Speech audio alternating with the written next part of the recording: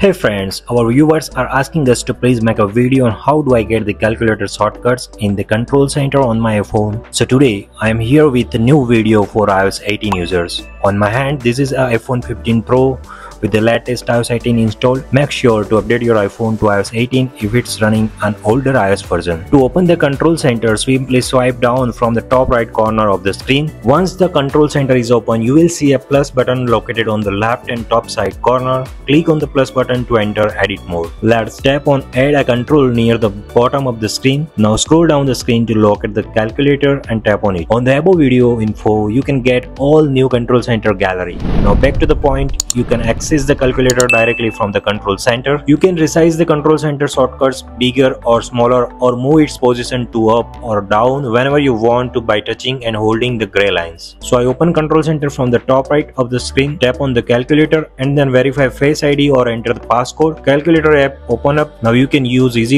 basic calc, scientific calculator, all new math nodes as well as unique converters built into calculator app. One more thing is that don't forget to these handy tips. You can easily check your calculation history by simply tapping on the more option located in the upper left corner. That's it. On my video screen you can find all new calculator tips for iPhone. Furthermore, watch my next video to learn more iPhone tricks to become master of iOS.